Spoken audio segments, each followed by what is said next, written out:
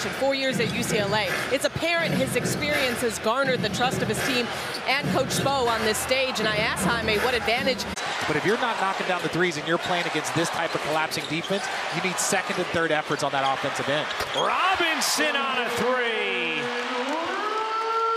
Career where he's not relied upon, then heavily relied upon, then not, then is relied upon here.